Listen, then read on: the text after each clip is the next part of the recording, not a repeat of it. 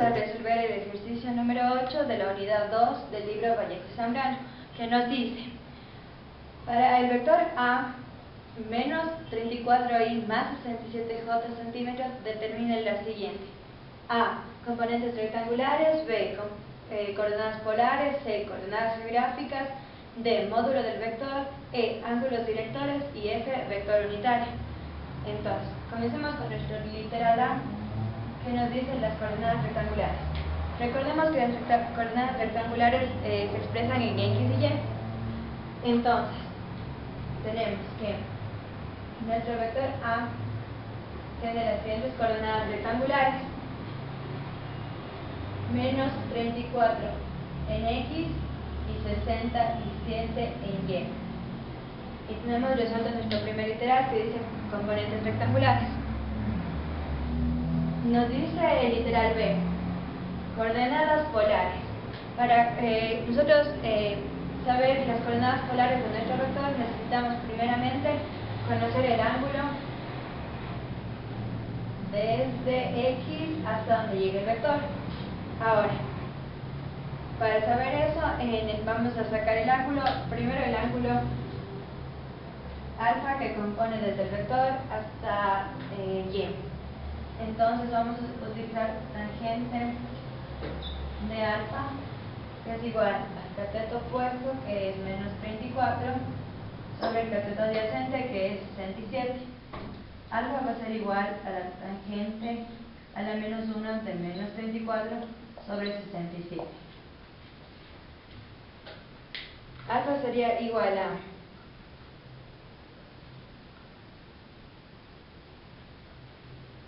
un ángulo de 26,9 grados. Es el ángulo comprendido aquí, pero para las coordenadas polares nosotros necesitamos saber el ángulo que se abre desde X hacia el vector. Por lo tanto, vamos a sumarle más 90 grados. Y vamos a tener un ángulo de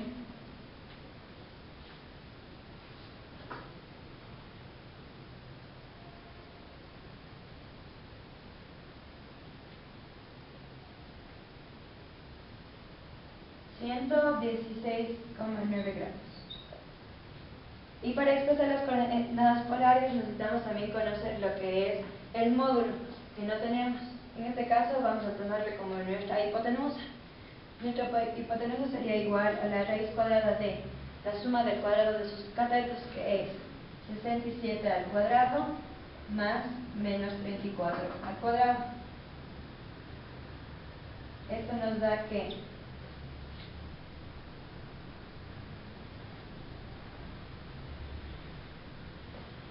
sería una raíz de 6.645, que es igual a 75,13 centímetros. Esa sería nuestra hipotenusa. Entonces, para expresar B, lo único que haríamos es: nuestro vector A es 75,13 centímetros en 116,9 grados. Y pasamos a nuestro literal C, que nos dice las coordenadas geográficas. Para saber las coordenadas geográficas, lo que necesitamos es conocer el módulo del vector, que ya tenemos, que sacamos en el literal anterior, y necesitamos conocer el ángulo que se abre de norte a oeste, que era alfa, que también sacamos en el anterior. Entonces, tenemos que como coordenadas polares sería nuestro vector A es 75,13 centímetros, el ángulo que se comprende solamente alfa, que es 26,9 grados, norte, oeste. ¿Sí? Entonces, esas son nuestras coordenadas geográficas. Ahora, para sacar el módulo del vector que nos pide en D, ubicamos el módulo del vector, que es nuestra hipotenusa entonces es 75,13 centímetros.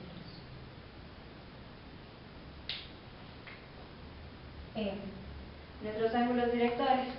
Ya conocemos alfa, lo que nos faltaría conocer es beta. Tenemos que alfa era igual a 26,9 grados.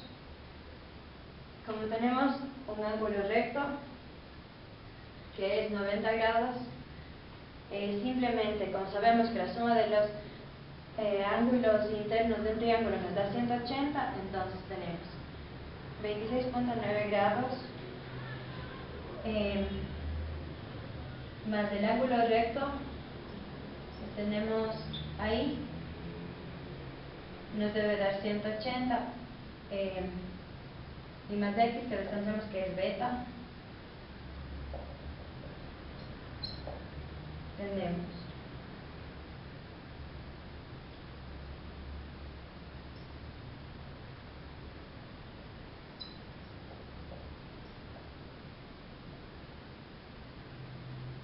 nos sale un ángulo de 63,1 grados, que es beta, y tenemos nuestros dos ángulos directores, alfa y beta. Y por último vamos a resolver el vector unitario.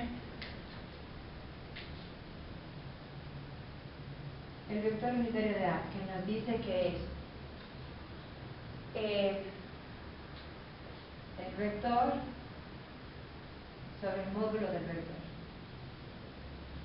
Y tenemos que el vector unitario va a ser igual a las componentes de A, que eran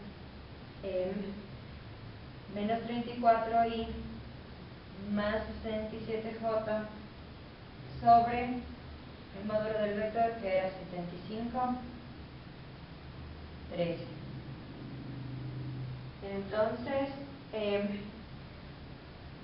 simplemente distribuimos el denominador para cada uno de los componentes y nos da que el vector unitario va a ser igual a menos 34i sobre 75,13 más 67 sobre 75,13 j, lo cual nos daría que su vector unitario es igual a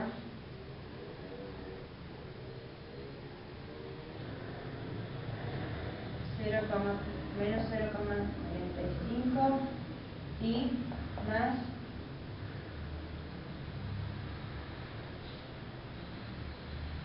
0,89 j. ¿Sí? Y expresándole en función de su vector unitario sería que A es igual a 75,13 centímetros por menos 0,45i más 0,89 j.